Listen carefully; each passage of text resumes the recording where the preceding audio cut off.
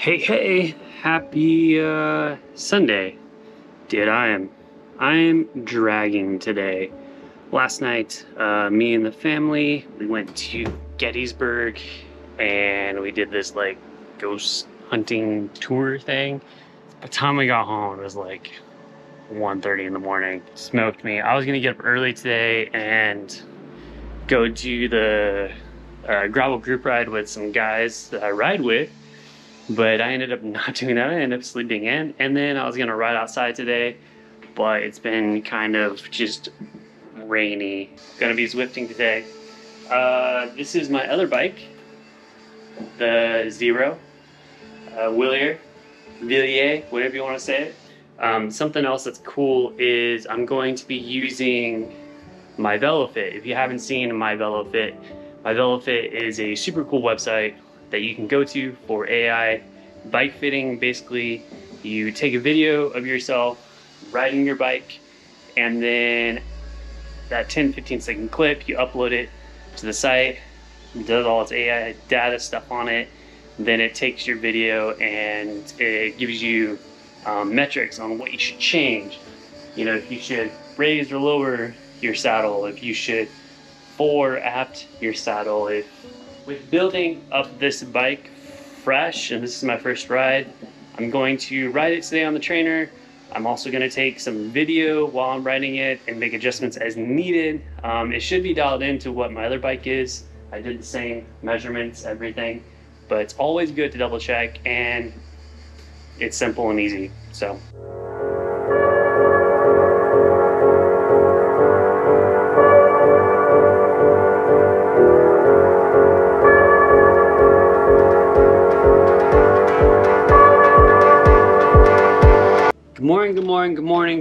Good morning. Dude, I'm so tired. Oh, it's awful. Anyways, back on the grind. Another vlog coming at you this week. I think what I want to do this week is I want to talk about how I got on a professional cycling team. It's a story I haven't really shared with people. I mean, people locally who know who I am, they realize that how I got on a team, and yeah, so let's take that journey. Let's talk about how I landed a spot on Skyline. So what happened was I had decided to, well, I didn't decide, me and my wife decided to move from California out to the East Coast. We moved here, was it the end of 2020 or start of 2021? No, end of 2020, yeah. Anyways, we moved here, and I'm here September, October-ish, and I think it's the end of September. There's a local crit down in Virginia. So I decided to go down there, do this crit last minute. I'm totally out of shape, So I go down, do this crit, I meet Wolfgang. Wolfgang is on Team Skyline. So I meet Wolfgang Brandel, chatted up with him a little bit. That's it. A week goes by and Wolfgang hits me up on Instagram. Now, when he hits me up on Instagram, he goes, hey, there's this race in North Carolina. You should go with me and do it. And I was like, dude, I don't know who you are. Met you once. Don't know if I want to do that. Long story short, I say no, I can't go. After that, what happens is another week goes by and he hits me up again and he goes, hey, there's a stage race down in Florida. You want to go? Let's go. And I was like, you know what? Okay, this guy's asking me to join him to go racing, travel a little bit. You know, I'm wanting to go professional, so why not go, give it a shot, see what happens. So I go. I travel down to Florida. I'm not in the best shape at all. I had a really good year on ride bikes. I had an amazing year. I had lots of, I think I had one win that year, but I had a lot of seconds and thirds and road races and podiums. Anyways, so yeah, so I go down with Wolfgang, Florida, random stage race. Never met this guy before except for that crit. He's on Team Skyline, so we race. So at this race, I decided that I'm just gonna be a team player. I'm just gonna help him try to do well. That's what I did. Day one, I got him to the front, kind of put him in a good position for the field sprint. He won the field sprint. Day two, I did an early move to kind of shut things down, and he ended up doing well. And I think overall, I think he was 4th or 5th overall the whole stage race. Anyways, after that is when he started talking to me about potentially joining Skyline. And I was like, huh, yeah, let's see about that. So long story short, that's how I actually got a ride with Skyline. That's how I got roped in. He later told me, he was like, yeah, I wanted to travel with you just to make sure like you weren't an idiot, you weren't fun to hang out with, but you're a nice guy, you're a team player, you're obviously strong, you have good results. I'm gonna pitch it to management, Michael Tachi, our director, and see what he has to say. So I meet with Tachi, talk with Tachi, super cool guy, says, hey, here's a contract, you know, give you a bike, kits, travel, here we go, let's go race. That year sucked. All right, it was my first year as a professional cyclist. I think one of the big things was you go into this assuming, oh, it's gonna be like Ineos, it's gonna be like World Tour stuff. No, I mean, you go to these races with continental teams and you learn that, I mean, they all travel around in vans. For us, the travel wasn't too bad, but yeah, you gotta rent vans, rent cars everywhere you go in Europe, unless you have a base in Europe. That part wasn't bad. The bad part was I didn't have the best off season in 2021 into 2022. Came into it, I was fit, I was fast, but man, I was not UCI Continental fast that year. It was actually my worst year on the bike by far. The year before, I was actually stronger, numbers were better. So that was very interesting. It was a rough year just for me, just because it was like, hey, I'm finally a professional, and I did not have good results. I actually really didn't have any results.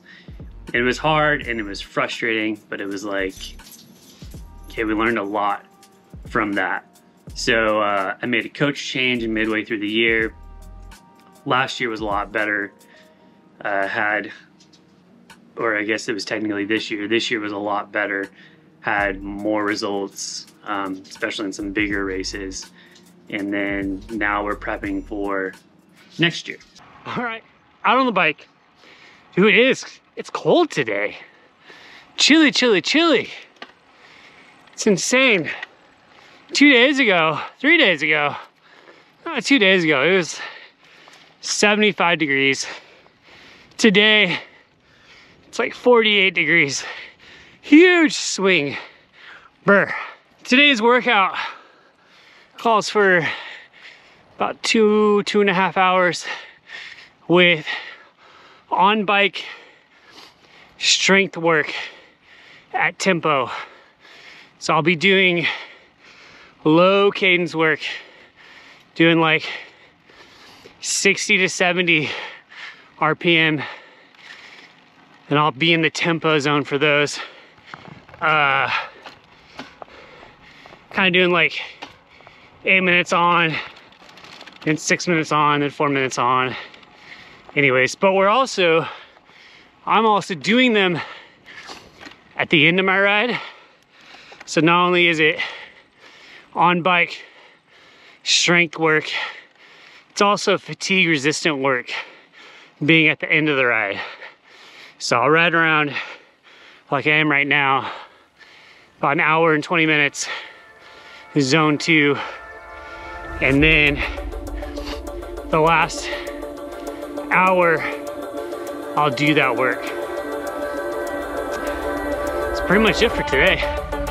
So let's I'll show you some of the numbers from that workout right now.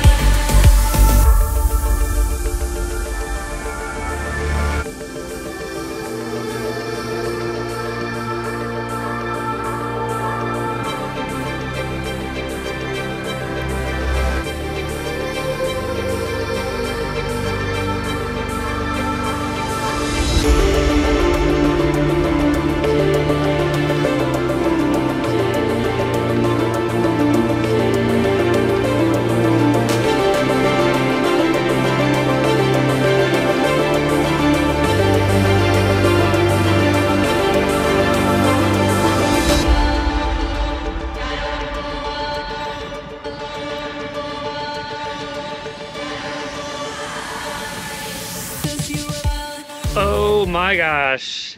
It is so cold and windy today. It's like 3 Celsius. I think that's what it is. It's about 30, oh, what is that, 36, 38 degrees Fahrenheit.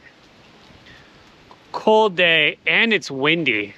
So I was gonna Zwift, but I was like, it's kind of sunny though. And we're all bundled up. So I guess we'll just get out and get it done. Literally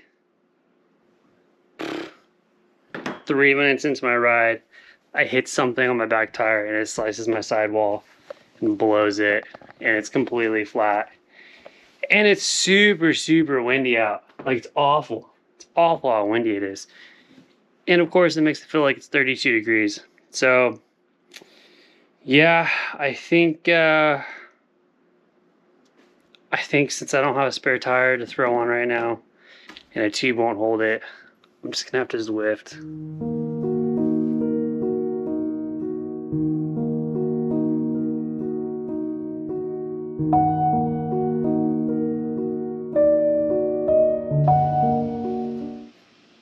Oh, that's right, I'm filming. Weird. Anyways, to yesterday, I feel like this video has not been that good so far. It's off to a shaky start. But you know what? It really doesn't matter. I'm making content, I'm having fun. At the end of the day, that's what matters. And I'm trying to show you a bit about what's going on with my life. So, today's another ride. I built up, as you saw earlier, my Villiers Zero. I finally got that settled and ready to go. So since I got a cut on the sidewall of my tire yesterday on my Volante, I had to order a new tire to put on that because the tube would have just gone straight through the sidewall. So today I'm gonna ride the Zero, going outside again. As you can see, this is my thermal jersey by Santini. I like it. The one jersey that I like the most, actually, it's not even a jersey, it's more of a jacket or a gilet, if you want to call it that. Actually, it is a gilet. I love this one. This one's sick. It's not very breathable, but it's windproof, like to the core, and it's super nice. Cool thing too is this back pocket it's reversible.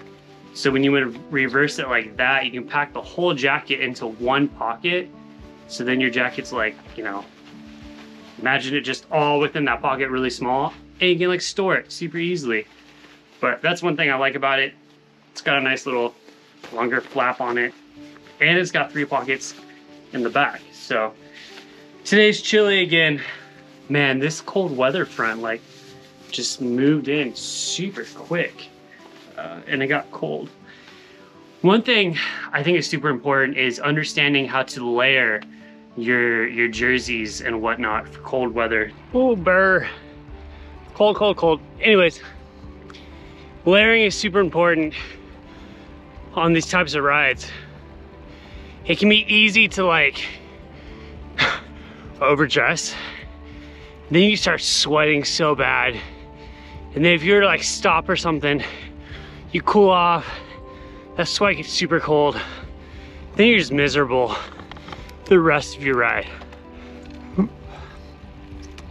So today, I'm wearing tights, and then I am wearing a short sleeve,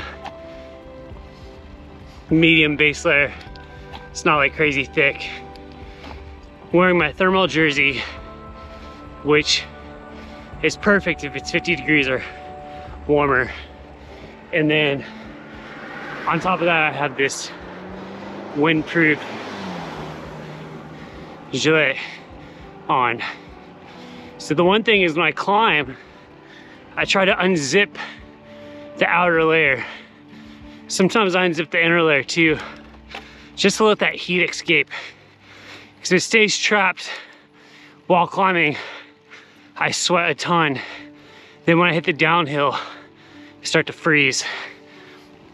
So that's a big key, is dressing just warm enough to, like, when you start your first 5-10 minutes, you're like, ooh, it's still chilly, but then you get warm. And learning to ventilate on climbs so you don't over sweat is also huge. Start climbing again. Anyways, today's workout, I'm doing 5-minute cadence work. I don't know if you noticed, but the theme of this week and base training right now is cadence work. So Tuesday, I did low cadence, like we saw. Now today, I'm doing high cadence. So I'm doing 5-minute bouts at high zone 2, low zone 3, at like 100 RPM.